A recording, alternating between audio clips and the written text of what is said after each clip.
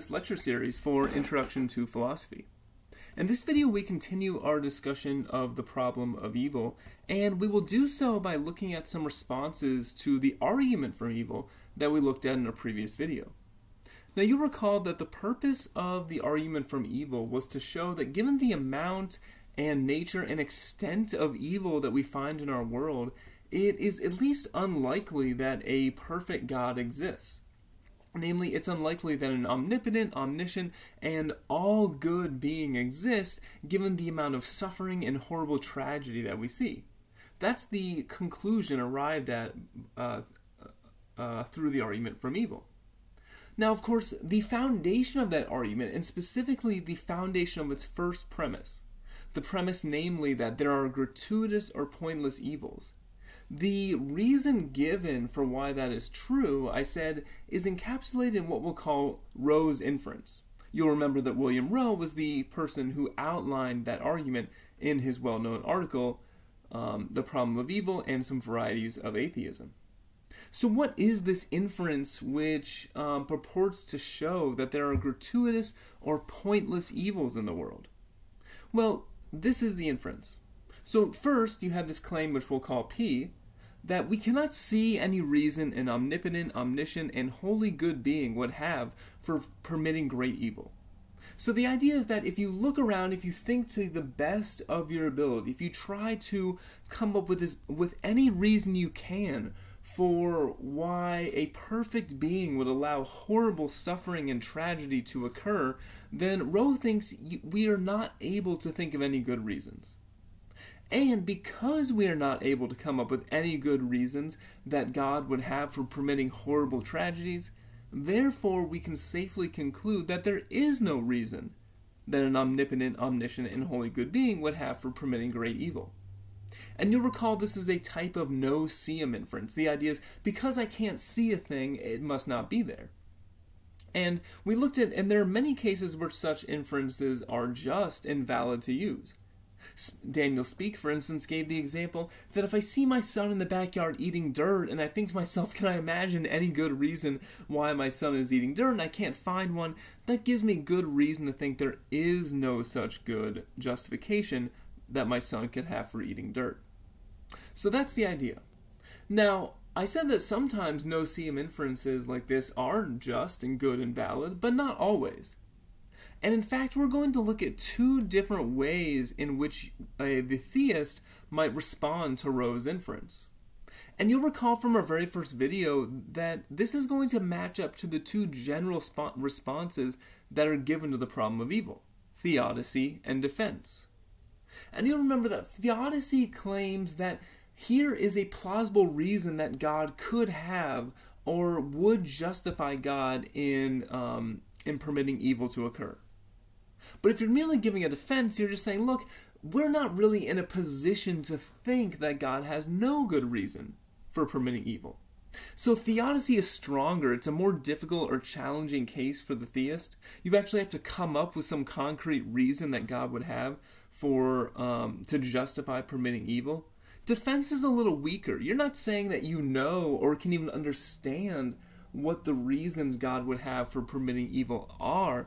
You're simply saying that we're not in a position to claim that God could not have any good reason. Now, before we look at some specific types of theodicy, I just want to say a few things about theodicy in general. So, Speake here explains the idea behind what a theodicy is supposed to do, and he says what a theodicy does is it seeks to show what God's morally sufficient reasons for permitting evil might very well be. That is what they reasonably can be thought to be. So the idea behind a theodicy is you say, here are some plausible reasons God could have in mind for permitting evil. Now, of course, there is a further question here. You might ask, well, are those actually the reasons that God has? And here Speake urges us to have caution and humility. He says, who has the hubris to insist that he is in a position to ascertain God's actual reasons? You know, the idea is it would be ridiculous to say you can actually read the mind of God or actually know why it is that God permits evil. So when a person offers a theodicy, they're not necessarily saying these are the reasons God actually has in mind. They're just saying these are reasons that could plausibly justify God in permitting evil. Maybe God has other reasons, and that may be something we can't know. But if we can at least show that there are plausible reasons that would justify God in permitting evil, then Rowe's inference falls apart, because we can actually see some good reasons God would have for allowing and permitting certain horrible tragedies to occur. Now, whenever you're evaluating theodicy, there's really two questions to keep in mind. And what I mean by evaluating a theodicy is just whenever you're thinking about, is this theodicy a good explanation of why God permits evil? And these two questions are the following, what I'll call the value question and the other means question. So every theodicy says, look, the reason God allows evil is to secure some specific really good thing. So the first question to ask, well, how valuable is that really good thing? Is that good thing that God is securing by allowing evil to happen, is it good enough to justify the extent of tragedy and suffering and horrible occurrences that we see in this world? So the idea is it can't just be a good thing, it must be a very good thing, a supremely important thing, given all the suffering that human beings endure. And the second question to keep in mind when thinking about these theodicies is the other means question. So the idea is, in order to get that good thing, which the theodicy says that God is attempting to secure by allowing evil, you might ask, is it actually necessary to permit the amount of evil that we see? The idea is, could that good thing have been gotten some other way? By not allowing certain evils to occur, by not allowing those evils to be as intense, by allowing a lesser amount of evil? The other means question just asks, to get this good thing that the theodicy puts forth, could God have gotten it in some other way? Now at this point, those questions probably seem somewhat abstract, so it'll be easiest if we keep them in mind as we apply them to specific examples. And to do this, the first kind of theodicy that we're going to look at is what is known as the free will theodicy. And it's probably one that to some extent you've encountered or already thought of. The idea is, well, yes, people do horrible things. And one of Rowe's examples, there was a small girl who suffered just an unspeakable act of evil. And you might say, well, this isn't God's fault. This is just sort of a consequence of the fact that human beings have free will. And one philosopher who, put this forth at a very early stage was the theologian Gregory of Nyssa.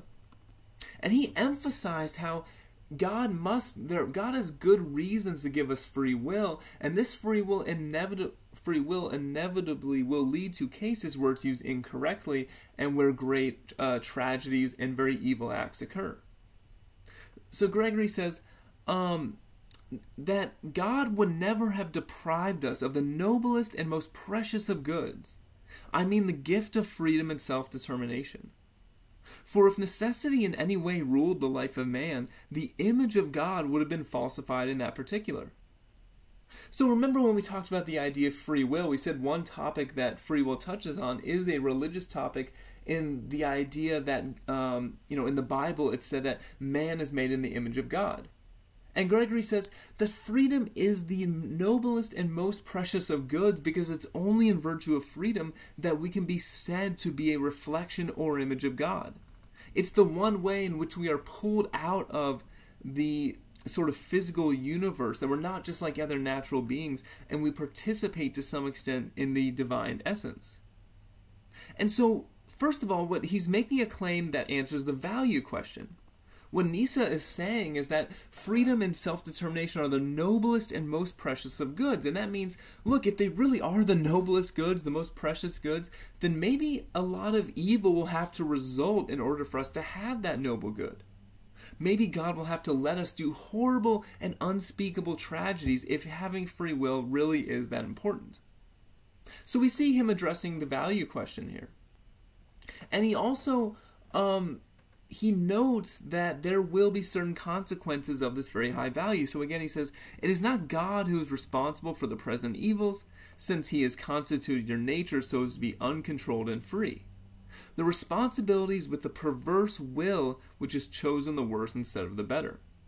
So again, the free will Theodicy says the fault is not with God, the fault is with human beings for using their free will improperly. Now, one thing I also want to highlight here, because it touches on this other means question, notice that Nyssa says, in order for us to have free will, God had to make us uncontrolled and free. So one question we might have here is, well, is there any way that God could have secured the good of free will without giving us just complete free and total reign, without making us uncontrolled? Would it have been possible for God to place certain limits on us, which stop us maybe from doing the most horrible things, but still allow us to be free in the vast majority of cases? You might draw a comparison with governments here, right? So, governments in many countries allow their citizens a wide latitude of freedom to determine how they live their lives. But they don't give them complete freedom. They make it against the law to murder and steal and do all other sorts of crimes. So why couldn't God give us a sort of freedom that lets us choose many things, but maybe not the worst sort of crimes? So we see that Nyssa's explanation, or Gregory of Nyssa's explanation here, touches both on the value question and the other means question. He says both that free will is extremely valuable, and he also says that the goods of free will could not have been afforded to us if we weren't essentially uncontrolled. So, to sum up, I have this summary of what the free will theodicy entails. The reason why God must permit certain kinds of evil, namely moral evils, is that in order to prevent moral evil, God would have had to take away the free will of human beings, but free will is a vital good, therefore God has good reason for permitting moral evil. Now, one thing you'll notice about this summary is I talk about the concept of moral evil. What do I mean by this? So, in discussions of the problem of evil, it's common to distinguish between moral evil and natural evil. So moral evil is an evil that comes from the intentional acts of persons or human beings, like murder, theft, lying, deception. It's just evil acts, bad acts that other people do. But there's also natural evils. These are evils that don't result from the intentional actions of anyone. Things like hurricanes and earthquakes that cause great death and destruction, the fact that people are born or develop debilitating diseases that cause suffering and early death. No one in general is, intentionally at fault for these things. They're just natural occurrences, and we call these natural evils. So the first point I want to make is that whatever the power the free will theodicy has, it really only can say anything about moral evil and will necessarily leave natural evil untouched. But this may not be overall a huge problem for the theist, because as we'll see, there are other kinds of theodicies which can provide an account for natural evil. So for the moment, let's leave natural evil aside, and we'll focus specifically on moral evil and think about whether the free will theodicy can provide a response. To evaluate the free will theodicy, then, the first question we need to ask is the value question. Just how valuable is free will? And here we can point to a number of values that free will has that will be familiar from our previous discussion on free will and determinism. So for instance, Speke emphasizes that free will has value for our personhood. He says it does seem intrinsically good for creatures to be able to deliberate about courses of action and to be able to direct their own wills on the basis of this deliberation. In fact, it's often seen that free will is just part of what it means to be a person, part of what separates us from other animals, and part of what constitutes our human dignity. And also part of what makes it the case that we deserve a sort of special treatment and certain moral rights. So, free will seems to have a certain sort of value for our status as a person. In addition, has, in a related way, an important moral value. As we discussed before, many philosophers will argue that if we don't have free will, we can't be held morally responsible for anything that we do. And if that's important, to be able to hold people responsible for what they do, both in a good and bad sense, to praise them and blame them, then that would be lost without free will. So that's another benefit of free will that God might have in mind when saying, well, I know that giving free will to human beings will cause death, destruction, suffering, and agony, but this is a very important good for these reasons of personhood and also the moral value of free will. Finally, as we've seen already, free will has a sort of theological value in that free will constitutes a special kind of relationship that could occur between God and creatures only if the creatures enter into the relationship of their own free will. So on the one hand, free will has the theological value of allowing us to be said to be created in the image of God. But also, if you think it's important that human beings can enter into a sort of relationship with God, maybe a relationship of love, then you might say, well, how could a relationship of true love and devotion and piety arise if it wasn't freely chosen? But if human beings don't have free will, we could never make those sort of free choices, and therefore our relationship with God would necessarily be downgraded. So those who push the free will theodicy will point to all these benefits and say this is why it's important that God gives us free will, even though he knows that human beings will inevitably use their free will poorly. Now, to be balanced and fair here, we should of course consider, well, are there actually any downsides to free will? And in fact, we have been largely focused in our discussion of free will on the sort of threat or the danger of what if human beings don't have free will, and seeing this as a very negative thing. And then you see the compatibilists trying to save the idea that we have free will any way they can. But some philosophers have actually said, you know what, we don't have free will, and that's actually a good thing. For instance, one philosopher, Derek Pereboom, he famously argues recently that there are a lot of benefits to recognizing and living up to the fact that we don't have free will and living without free will. So, and this is Pereboom talking, he cites some philosophers in the Stoic tradition who have argued that determinism allows for an increased degree of equanimity in the face of bad things that happen. So what's equanimity? Just sort of mental calmness, tranquility, a lack of disturbance. The idea here is that if determinism is true, then everything that happens can ultimately be attributed to something encompassing, God perhaps, or something more impersonal such as the nature of the universe.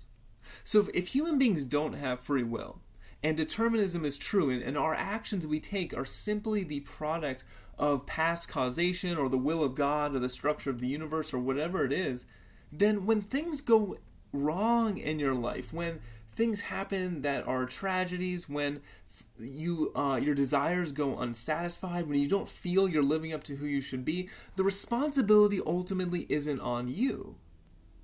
And when you see yourself as the locus of freedom and responsibility, when things don't go your way, it's easy to blame yourself, it's easy to be resentful, it's easy to even be anxious and depressed.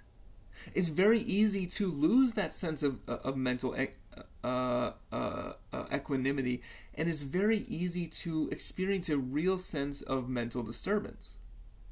But on the other hand, if determinism is true, if we don't have free will, then you can say, look, whatever happens in the universe is not up to me. It's not within my control. It's within the control of God, the laws of nature, the structure of the universe, fate, whatever it may be. And as Pereboom explains, by psychological identification with this entity that's in control, perhaps by taking on its perspective, one can achieve a sort of acceptance of whatever happens. But libertarian freedom would rule out this route to equanimity, because if human beings have freedom of this type, their free decisions cannot be attributed to this encompassing entity. So it's worth noting on the other side, we might really wonder, if God gave us free will, did God do us a favor in fact doing that?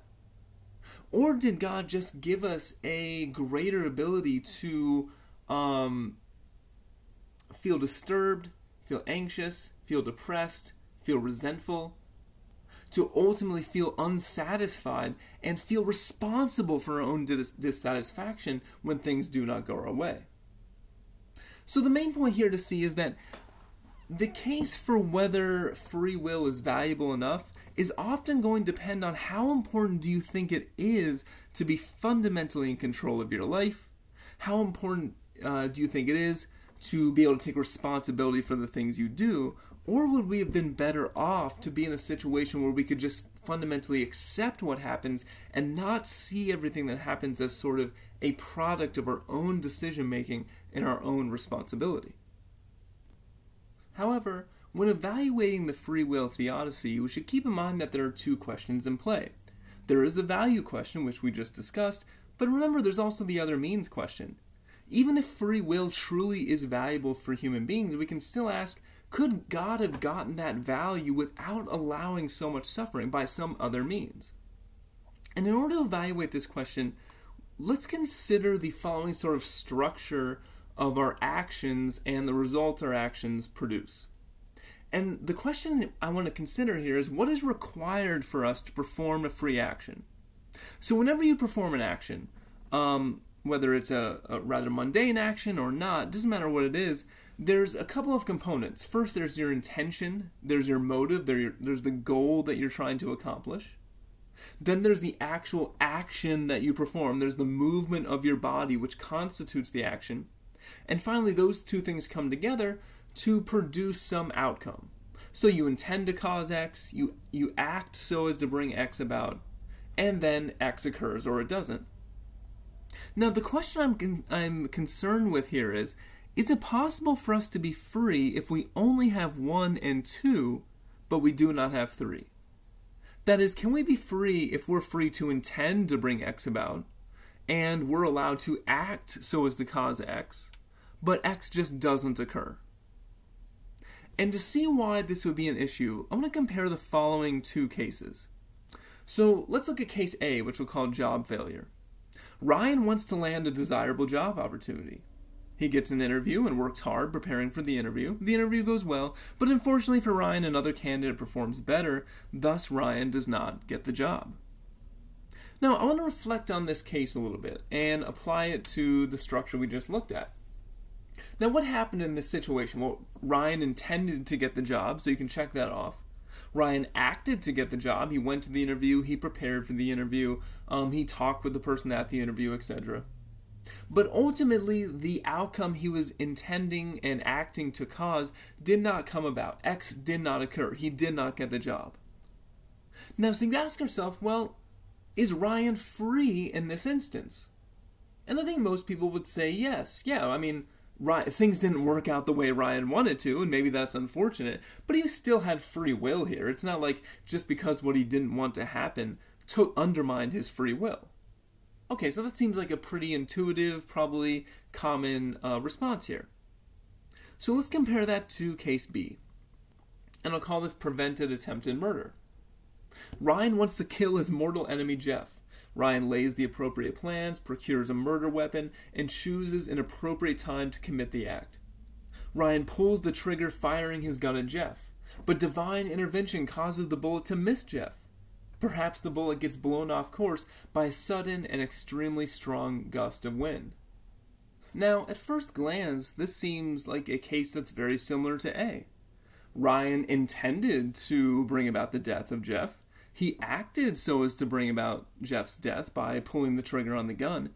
But the only thing that didn't happen is that Jeff didn't die, in this case because of some sort of divine intervention that caused a very strong gust of wind to blow the bullet off course. Now you might be able to see where I'm going here. In case A, Ryan intended and acted but didn't get what he wanted. We said Ryan's still free. In case B, Ryan intended and acted but didn't get what he wanted. So can we say that Ryan is still free in that case? And it's important to see why this matters. If we can say that all you need for free action is to be able to intend what you want and act to get what you want, but not necessarily actually achieve the occurrence you're trying to accomplish, then it seems that God could prevent all sorts of evil without actually undermining our free will. God could allow people to intend to rob banks and act to rob banks, but prevent it at the last moment, and they would still be free. God could allow people to intend to lie to others and act so as to lie to others, but prevent the lie somehow, or prevent the consequences of the lie without undermining free will. God could prevent murder in just the way I've described, without undermining free will. So the point here is that if we think Ryan is still free in case B, then we really have to ask that other means question, and we have to say, could God eliminate all sorts of evil and still allow human beings free will? Could God secure whatever goods are involved with free will, but not have to undergo this cost or sacrifice of the suffering that we commonly see. Now, one point I would make here is that we should really think about, are there differences between these cases? And I think one way to get started there would be to simply say that if you look at case A, one, I think, relevant difference here is that Ryan doesn't have the same expectation of getting the job. When you go to a job interview, you know that you might get the job or you might not get the job, and you can't be in a position where you say, well, me intending and acting to get the job has a very high likelihood of me getting it. You know there are other candidates. But when you're attempting murder, for instance, and you intend to kill someone and you actually go through the action that's supposed to cause the murder, you know there's a very high likelihood that it will happen, at least in the case that's described, where Ryan is literally pulling the trigger at a gun aimed at Jeff. And so we might say here, well, one of the big differences between the two cases is that in the one, Ryan doesn't really have an expectation that his outcome will necessarily occur, but in case B, he does have that expectation. And maybe that's important. And in fact, those who respond to the problem of evil with a theodicy will really stress the idea that there is a value to stable, fixed, and coherent laws of nature. So Speke explains this point. He says, without fixed and coherent laws of nature, the kinds of moral action that soul-making requires would be impossible. If you're going to save someone from drowning, for example, the laws of nature will have to be regular and predictable. In order for there to be danger, in order for you to recognize the danger, in order for you to execute your rescue plan. So the point is, God could constantly intervene in our actions to stop the consequences of them at the last minute, make bullets swerve at the last second. Someone's trying to stab another person, and all of a sudden the knife dissolves in their hand, right? These are all things God presumably could do. But it would come at the cost of constantly intervening into the world and undermining the stable natural laws. And if we don't have confidence that there are these stable natural laws, how can we predict the consequences of our actions? How can we know what our actions are going to bring about? And if we can't know what our actions are going to bring about, how can we in fact act not only freely, but also act in a moral way? Speke continues to explain, the appeal to the value of stable natural laws provides for at least an initially plausible response to the question why God doesn't alleviate a great deal of suffering by way of saving miracles. We cannot leverage our decisions into compassionate and courageous help if regular divine interventions veil not just the danger, but the efficacy of our wills. So the usual response here is that, no, freedom doesn't always require that the occurrence you're trying to bring about occurs, but it does require that there are certain natural laws in place such that you know if someone is drowning, that they're going to need to be saved, and that there's certain consequences of you jumping in the river. It requires you knowing that when you pull the trigger on the gun, there are certain predictable consequences that will come about. And if the world was such that God was constantly intervening, we could not have that predictability on our actions. If we couldn't have that predictability in our actions, we could not act freely, and therefore we would not have free will. So at this point, the person who is pressing the problem of evil might say, well, look, even if free will can explain many evils, right? Even if free will can explain why human beings perform horrendous actions, we're still left with this question of natural evil. Why do so many people suffer from the damage caused by hurricanes and tornadoes and earthquakes and just diseases that seem to strike people randomly and unfairly? What's the explanation for all the suffering that isn't caused by human beings? And here we're going to be relying on the work of a philosopher named John Hick, who developed what he called the soul-making theodicy. And in order to understand the soul-making theodicy and the role that not just moral evil, but also natural evil plays in making the world a more perfect place, we need to distinguish between two questions. So we're asking, what makes the world more or less perfect? On the one hand, we might say, we would know a perfect world by asking, does human existence have enough pleasure to be permitted by a maximally loving being? So when you're looking out in the world and asking yourself, is this world a perfect place? Does it look governed by an all-perfect being? You might expect to see, or you might say, what I'm looking for is an extremely pleasurable world, a world where many people are happy. In fact, where maybe everyone is happy to a maximal degree. So that's one question you might ask. And certainly, it would be hard to point to a perfect world which didn't have some amount of happiness, in which happiness was irrelevant. But the key to the soul-making theodicy is that there's actually a more fundamental question. And that question is the world as we find it a reasonable moral training ground? Those who push the soul-making theodicy say, look, the primary purpose of our existence here isn't to be happy, or it's not fundamentally just to feel pleasure, but it's to develop ourselves. To develop ourselves as moral, ethical, and even courageous beings in the face of very bad things that happen. And John Hick argues that this second standard is the standard we should use to judge the perfection of the world. He says, men are not to be thought of on the analogy of animal pets, whose life is to be made as agreeable as possible, but rather on the analogy of human children, who are to grow to adulthood in an environment whose primary and overriding purpose is not immediate pleasure, but the realizing of the most valuable potentialities of human personality.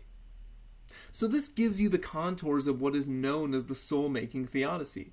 That yes, there is horrible tragedy, both moral and natural evil in our world, but its positive purpose, the reason it makes the world a more perfect place, is that it gives us the opportunity to perfect ourselves. It gives us the opportunity to develop our specifically human capacities. And so I think one way to explain this soul-making theodicy is with the following argument, which I'll call the argument from soul-making. So P1, some world can only be the best possible world if it provides the opportunity for soul-making. P2, a world can only provide the opportunity for soul-making if that world contains a substantial amount of undistributed evil. So a world can only be the best possible world if it contains, again, a substantial amount of unevenly distributed evil. And before we look at the details of how Hick supports the premises, we should really keep in mind these two questions, because the point of the soul-making theodicy isn't just to say the world needs evil, but it has to justify the claim that, one, there must be a lot of evil. So much evil that it would make someone like Roe to all appearances think that there must be gratuitous or pointless evils. And not only must there be a lot of evil, but it must be unevenly distributed. Some people must live great and happy lives, while other people just seem to not have any good luck. They suffer horrible diseases, they have family tragedies, they experience economic hardship. And if we look around the world, it's not difficult to see that this is the case. Some people really do live in destitute poverty with no opportunity, while other people live very nice lives, and it seems unfairly and unevenly distributed. So we'll also need an answer to the question, why is that? What is the positive role played by each of these aspects of the conclusion? So let's begin examining this argument by looking at the first premise, which again says that a world can only be the best possible world if it provides the opportunity for soul-making, or this process of development. So how does Hick explain this point? He says that when we think about the purpose of human life, it's, as he describes it, there's God's continuing creative purpose for man. Hick explains that man has been made as a person in the image of God, but has not yet been brought as a free and responsible agent into the finite likeness of God. Our world, with all its rough edges, is the sphere in which the second and harder stage of the creative process is taking place. So Hick says, well, the idea is that first, we are created as a human being capable of free will in the image of God, but we only achieve our true and full development in the highest spiritual and moral and ethical sense when we finally develop ourselves as persons and develop all of our capacities. And we can only do that in a world that, as he explains, has these rough edges. Okay, so I think we can see the idea here. We certainly don't think that our lives should just be full of pleasure. We do, of course, think that we ought to be developing ourselves and developing our courage, our fortitude, our honesty and generosity. That does make sense. But again, probably the more controversial claim is the second one. Why do we need so much evil? Why must it be unevenly distributed? Well, first, Hick explains that, look, if we really lived in a sort of paradise world, there would be far-reaching consequences. So Hick says, for example, no one could ever injure anyone else. The murderer's knife would turn to paper or his bullets to thin air. The bank safe robbed of $1 million would miraculously become filled with another $1 million. Fraud, deceit, conspiracy, and treason would somehow always leave the fabric of society undamaged. In fact, if we really think about a world like that, where God never permitted us to actually harm another person, it would be a world with no true danger, with no true lack. And if there were no true danger, if there were no true harm, if there were no respects in which we were lacking, then we would never be called upon to really develop ourselves to meet those challenges. Hick explains, there would be no call to be concerned for others in time of need or danger, for in such a world there would be no real needs or dangers. And he says, one can at least begin to imagine such a world, and it's evident that our present ethical concepts would have no meaning in it. Now, what does this mean? Well, if there was no poverty, what use would generosity have? If there was no danger, what use would courage have? If we were never tempted by things we shouldn't do, what use would a virtue like temperance have? If we were never vulnerable to making bad decisions, why have a virtue like prudence, the ability to use our reasoning capacity well? The point is, without imperfection, without challenges, without danger, we can never develop as moral beings. So the first claim Hick wants to make is that, in fact, we do need danger, we do need evil, we do need challenges to overcome. But of course, again, we have to wonder why so much, why so evenly distributed? And Hick does acknowledge that this is the case. He says sometimes the contrary happens, and instead of ennobling, affliction crushes the soul and wrests from it whatever virtues it possessed. The overall situation is thus that, so far as we can tell, suffering occurs haphazardly, uselessly, and therefore unjustly. Pain and misery seem to fall upon men patternlessly and meaninglessly. So when we think about, again, that some people are just in destitute, poverty, suffering, and it seems from our point of view, unjustly in comparison to those who live happy lives, we might wonder, well, in what sense can those individuals be said to have the opportunity for soul building if they have no real opportunity in their lives in the first place, no opportunity to develop? And why is it fair that those individuals suffered so much more than other individuals who didn't seem to have to be called on? Upon to develop their moral capacities. So the point just is that Hick recognizes this problem. And of course, the problem goes even deeper than just the uneven suffering of human beings. So there's a famous passage by Charles Darwin who used a similar sort of idea to argue against the existence of God from evil. So Darwin said in his autobiography, some have attempted to explain this in reference to man by imagining that it serves for his moral improvement. But the number of men in the world is as nothing compared with that of all other sentient beings, and these often suffer greatly without any moral improvement. What advantage can there be in the sufferings of millions of the lower animals throughout almost endless time? So what does Darwin emphasize here? Even if we abstract away from human suffering, think about all the suffering in the animal world. Think about all the suffering that animals undergo now on a daily basis. Think about Rose's hypothetical but realistic case of a fawn burning to death for 3 days before finally dying. Think about the time before human beings evolved, when for millions of years animals were suffering. According to the soul-making theodicy, the point of suffering is to provide an opportunity to overcome challenges. And even if we say that it's not really fair that some people have so many more challenges than others, how is that possible for beings like animals that don't really have a true moral character to develop? If they don't have a true moral character to develop, then this again seems like a case where they're just suffering that is gratuitous and pointless and doesn't serve a purpose. Now, in order to respond here, what Hick needs is some reason, some justifying reason why it's important that there's actually not just a lot of evil, but haphazard and unevenly distributed evil. And one of the main reasons he gives is the following. In such a world, human misery would not evoke deep personal sympathy or call forth organized relief or sacrificial help and service. For it is presupposed in these compassionate reactions both that the suffering is not deserved and that it is bad for the sufferer. So think about a time when you've personally felt a need to help another person, or when you felt great sympathy for someone else, or when you wanted to make a personal sacrifice for another person. You probably wouldn't have done that if you thought they deserved what they were getting, right? When you hear about people in destitute poverty, if you really thought, oh, well, they deserve this, you would never be moved to help. Also, if you didn't think that this was bad for them, you also wouldn't be moved to help because there's no need to ameliorate or help a situation that isn't bad. So the point he makes is that if we didn't live in a world that was to some extent unequal, where some people live very nice lives and other people suffer seemingly unjustly, there would never be an opportunity for people to be challenged to make sacrifices and to show a deep care, concern, and sympathy for other members of the human species.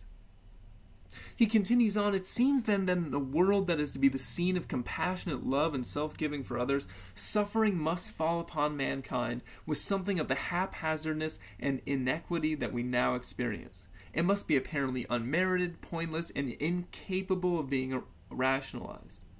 For it is precisely this feature of our common human lot that creates sympathy between man and evokes the unselfishness, kindness, and goodwill, which are among the highest values of personal life. So if you think deep human sympathy, compassion, and care and concern and self-sacrifice on behalf of others are important, then he says not only should we be glad we live in a world with so much evil, or at least not only is it a good thing we live in a world with so much evil, but it's necessary that the evil in the world is not fairly distributed, that it seems to fall randomly upon people, that people who don't deserve it have bad things happen to them.